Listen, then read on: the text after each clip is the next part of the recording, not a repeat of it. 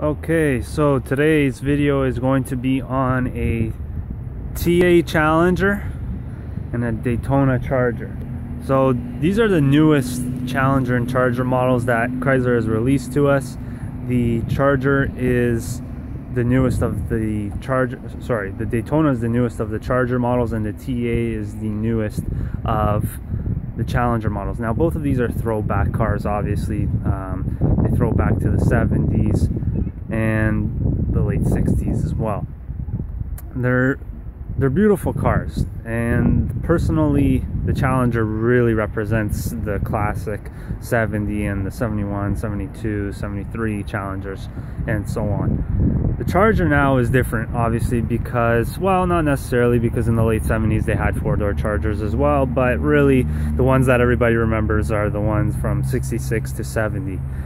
Those are my favorite Chargers personally, and I mean, there are certain things that do represent of those classic cars there. Now obviously the side here, I love how this beams up kind of like flat over here. You can kind of see it better from behind. See it right there, how it's almost flat. I find that represents how the old Chargers were.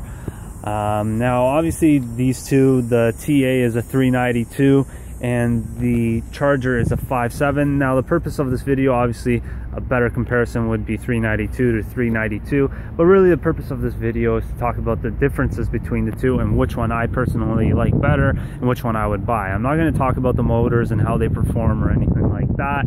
I've already done Charger versus Challenger videos. This is now a video about whether I like the throwback more on a TA or the throwback more on a Daytona. Now to start, the TA wins. I'm just going to throw it off on the bat. Now the reason why it wins is it's simple. Hood pins like the classic TAs, blacked out hood like the classic TAs. The TA stripe is exactly the same as the classic TAs. Okay, they both have matte black roofs. Okay, you can get a sunroof in both of them. Only the Charger has a sunroof on this one. Now why the Charger loses, I'll tell you. There's one reason why.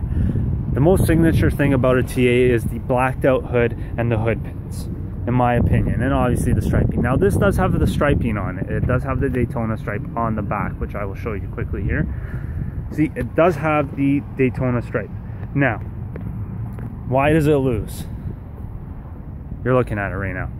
This here, the spoiler, is why it loses. Now, as stupid as it may sound, in my opinion, it's why it loses. The original Daytonas used to have a massive spoiler. Now I'm not asking them to put a huge spoiler on here, but something a bit bigger than the traditional Charger spoiler would have done it, in my opinion. That is really the most signature thing, and obviously the front nose of the old Daytonas was another signature thing. Obviously the front nose I wouldn't really change much. Maybe they could have changed it up a little bit, but I'm fine with this front end. Really though, I think if they changed the spoiler, it really would have brought back that throwback like the hood pins and the blacked out hood do on the TA. So the Challenger wins in that, in my opinion, for that. Now as far as interior goes, and they are a little bit different. The interior on the TA has white stitching and white, I don't know if you can see there, white TA lettering on the seats.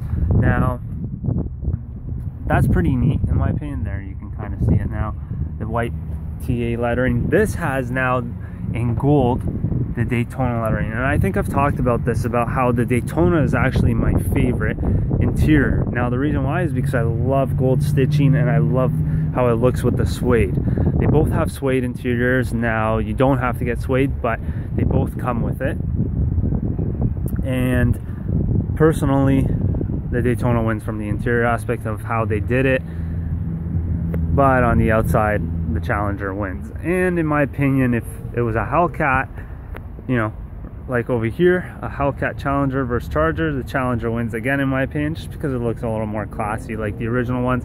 And I'm a younger guy, obviously I want to go with the two-door, but there's nothing wrong with the Chargers at all. I think they're beautiful cars as well. And really, as far as the throwback goes, the TA wins without a doubt. I would go 110% with the TA. And I'll just do one quick last walk around these two cars so you can take a look at here. I mean, some of you might not agree with me, but personally, the TA is a job well done by Chrysler. But it is neat that they're still doing these throwback cars, because they deserve it. They're an iconic part of the brand and FCA in general.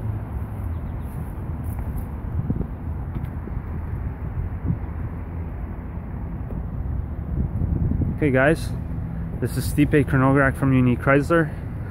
Comment down below if you have any other questions. Thanks.